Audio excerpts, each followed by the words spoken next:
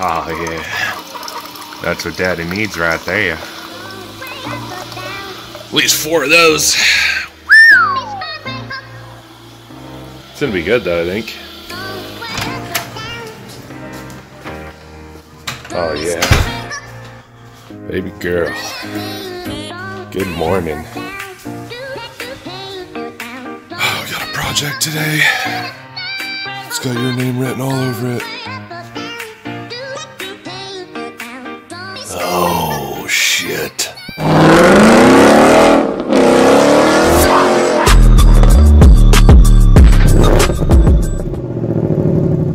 What's happening, everybody? I'm Street. Welcome back to the channel. Welcome back to the Stang Stories. We got a project for silver today. And now, I know some of you guys are against the whole PLASTI-DIP thing, but I looked up the blacked out emblems for this, and they were like 180 bucks, and I have to buy tools in order to install it. So I have a can of PLASTI-DIP in the cabinet, and I'm gonna put it on the ride, and some of you are gonna praise me, and some of you are not. So I've dipped my last 4 rides, and I really like the way it turned out. And as long as you do a good job, man, it can last for years and years and years without really any fuss. So I'm gonna go ahead, I'm gonna get the car masked, and then we're gonna start spraying, and I will show you guys the whole process that I use to do it, and then we'll show you the afterward results. Stick around, don't forget to like, subscribe, and comment below on what you wanted to see me do next with this. Do you want me to tint windows, or do you want me to wrap the roof black? I'm thinking tint windows for sure. But I'm thinking about wrapping the roof black here pretty soon too. All right, guys, let's get at it. All right, so what we're claiming today is we're going to black out the 5.0 badges. We're also going to black out the pony up in the front.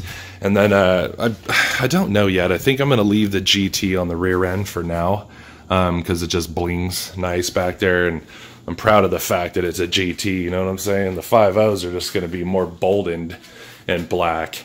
But you're gonna subdue the GT if you make it black, and I don't think I want to do that.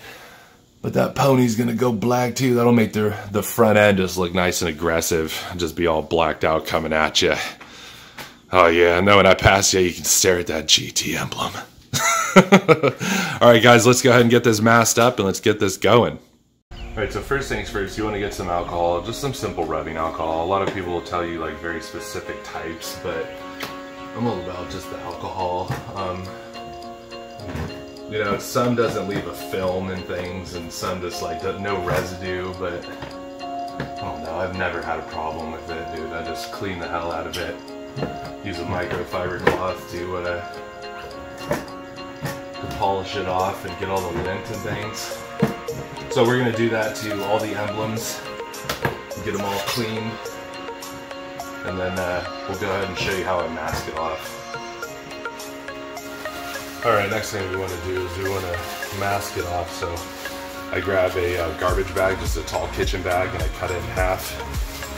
Cut a little hole in the middle. And that way you can just tape it all around that. That way it gives you some overspray protection, but you know, it's not too tedious. Remember, you want some overlap. You want to be able to spray in here because this is what peels away and breaks clean around the emblem so well. Trying to leave nice clean edges.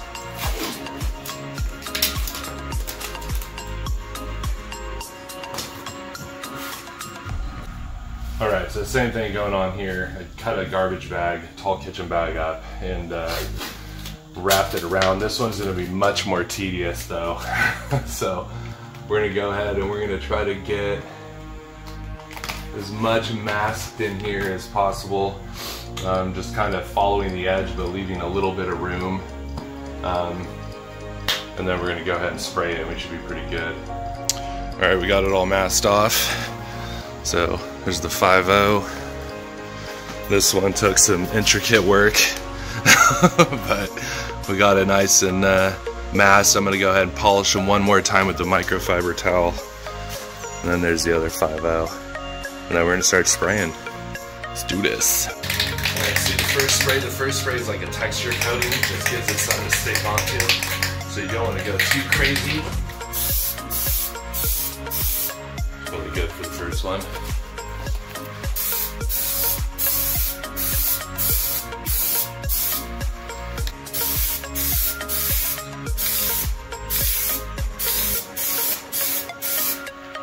let that dry for about 10 minutes and we'll come back out. Alright, so in about 15 minutes we're going to go with another coat. Remember to get at different angles. You want to have the spray hitting it from different spots if you can. So I like to switch it up. I do first, directly head on it first, and then I usually go from the top.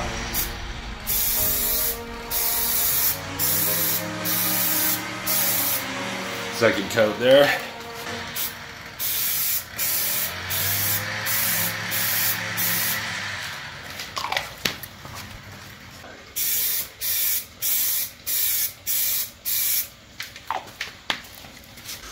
All right, we have about 6 or 7 coats. I think we might have did 7 coats on these.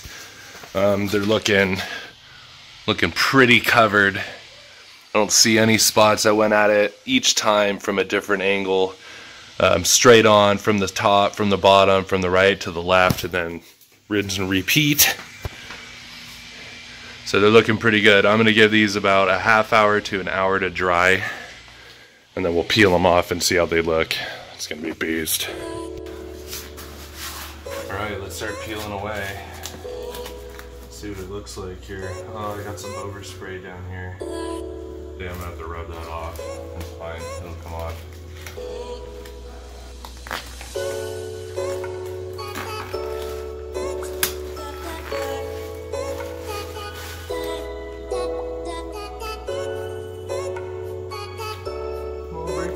Oh, perfect line. Perfect cut.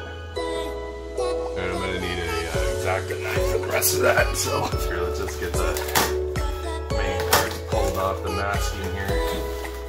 Then we'll go back with an X-Acto knife and we'll cut out all the fine pieces.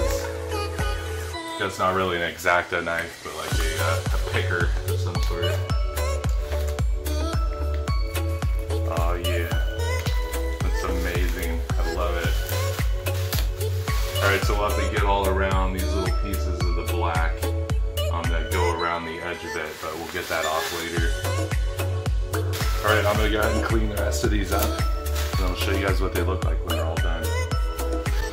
Alright, so what I did is I got a tooth picker. I'm going to kind of pull it away here from the insides.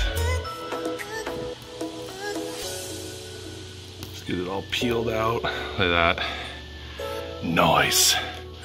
Alright, so I'm going to do that for all the emblems and then we'll have a final look at it. Alright, dude, they came out really good. I'm not going to lie, the cutting out the red was really hard. It started tearing away at the edges and I had to kind of backfill and scrape it, but ultimately it looks really, really good. We got the black 5.0s. The pony came out perfect. We got all the stuff around the edge off and it just looked really, really clean. Get a good front end shot of that. Boom! Looks nice. And then we got the other 5.0. Same thing, that little red square was difficult, but we got it. You're not gonna notice any imperfections now until you're right up against it. Oh yeah, she looks nice. Alright guys, and that's the PLASTI-DIP session, man. Turned out really, really good. The key is you gotta be patient, you gotta have the right tools to do it. So I hope this helped some of you. If it did, don't forget to like and subscribe if you haven't already. Hit that notification bell for more videos from me, and don't forget to follow me on Instagram at SilverStang707 for daily content on the car. Alright guys, thanks so much for watching. See you next time.